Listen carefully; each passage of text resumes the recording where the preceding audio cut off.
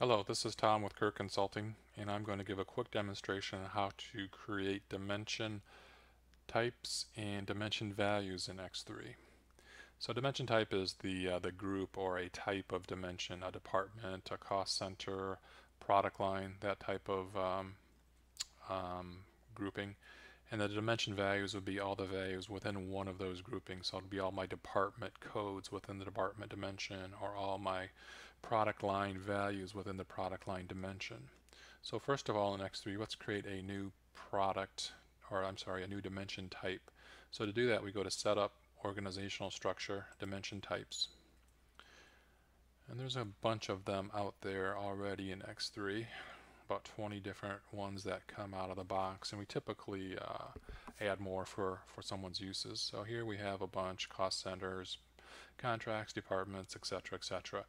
Now, one thing to note is you can have as many dimension types as you want in X3, but only a maximum of 9 can be included with a ledger or with a chart of accounts. So we have about 20 of them created. Only 9 of these can be active on the chart of on one ledger. Now, why do they let you create more than 9? Because you can have multiple ledgers in X3. You can have multiple companies within this folder. Each company could use a different ledger, and each ledger could include a different group of those 9 dimension types. So that's why there's more than 9 created here. But if we want to create a new dimension, or dimension type, I would click on New. I would give it the code, give it a description, short description. The column header. This is what the user is going to see during data entry on the screens on my journal entry. I would see the column header for that dimension would be Tom in this situation. So this is what the user is going to see. So you want to type in a meaningful abbreviation. You don't want to make it too long. And then here's where we can determine the type of that format. So 10 numeric means it could be 10 numeric characters, numeric digits, no characters allowed. If I did 10C, that would make that 10 characters alphanumeric. I could use anything from the alphabet or any number within that code. That would be the dimension value within this Tom dimension. So I'm going to go ahead and cancel this. We're just going to use our standard dimensions here. Department DEP. You can see that's a 10 character. The column heading is department. One thing I'll note is automatic creation. That should almost always be turned off.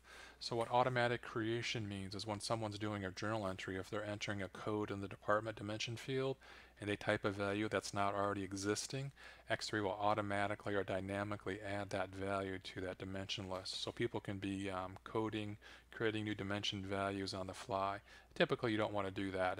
Typically, if they misspell something, you don't want to hit OK and then automatically add a misspelled dimension to your setup. So typically, you want to leave that automatic creation turned off. So that's how we create the dimension types. So that's step 1. Step 2 is after we get our dimension types defined, we go into our organizational structure, into our ledgers, and then we determine what ledgers we want or what dimension types we want to use on that ledger. So let's go find the North American ledger here. So here's our North American training. You can see we have 7 dimension types activated. So we have the 7 dimensions on our ledger right now. I can increase this. If I created a new dimension type, I can come in here, then change this to 8. Field 8 now becomes available, and I can choose what dimension I want to populate in that column or that spot on my ledger. I cancel that. So here's the active dimensions in my ledger. So after we create our dimension type, add it to our ledger, then the third step is to actually create the dimension values. And to do that, I go into Common Data, GL Accounting Tables, and go into the Dimension window. Now this window is a little bit unique, and it's a little bit tricky to use because there's this little link over here, or this little button, Dimension Type. I have to do that. I click on that, I choose my dimension, like my department dimension, and then it should list all my values in my left list if I have any. So in this situation, I don't have any values there. Let's go choose Cost Center. Refresh. We don't have any Cost Center dimensions either. We try to find one with some actual data. Let's try that cost center. There we go. So here is all the values, all of my dimension values within my CCT, my cost center dimension. So my cost center dimension type, CCT, here's all the values. So when I'm entering a journal entry, when I get to my cost center type, I could choose all these values. So if I want to create a new one, I could just click on new. So here's my Tom cost center value, Tom cost center, etc., etc. Fill this in. I could limit this to one company, certain date ranges, and so forth. I'll go ahead and cancel that.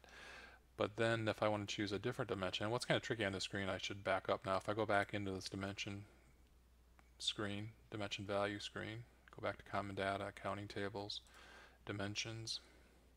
See, it defaults to the last dimension type that I was in. So next time I come here, I go to cost center. So I have to remember to go click on dimension type, pop up my list, and then change my dimension to another value. Then I would see all the dimensions within that. Here's my market dimension type, and here's all the values within market type. So that is how you create dimension types, assign them to a ledger, and then create the dimension values within one ledger. So that is the end of this demonstration video today. Thanks for listening.